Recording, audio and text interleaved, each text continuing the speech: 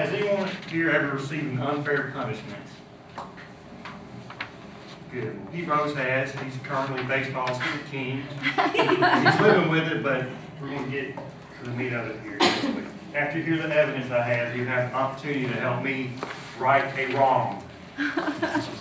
Very important wrong at that.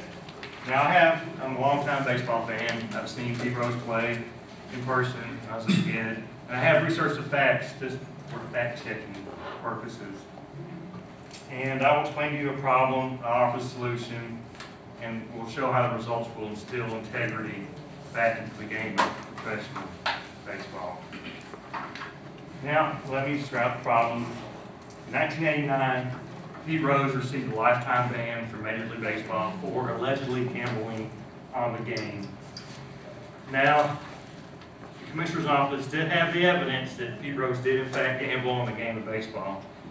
And I will read Rule 1 of Major League Baseball's rules, and it says, I quote, any player or employee who shall bet any sum upon any baseball game shall be declared permanently ineligible. So there it is right there.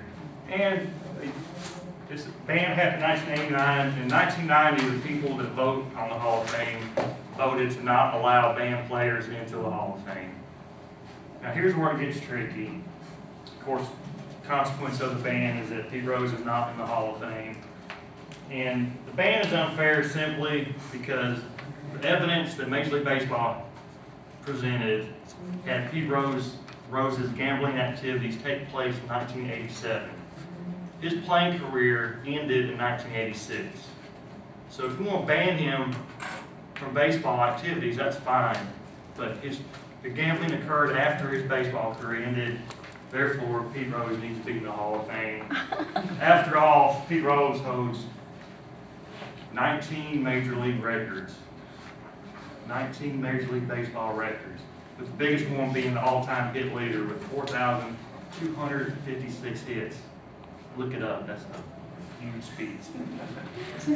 And I pulled that from Pete Rose's website, of course.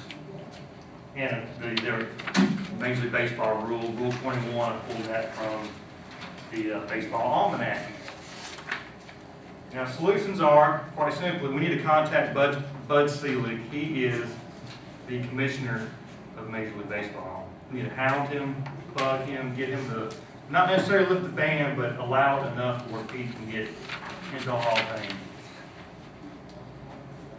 And at the end, my assistant will pass out my handout, which has Bud Selig's personal contact information. It's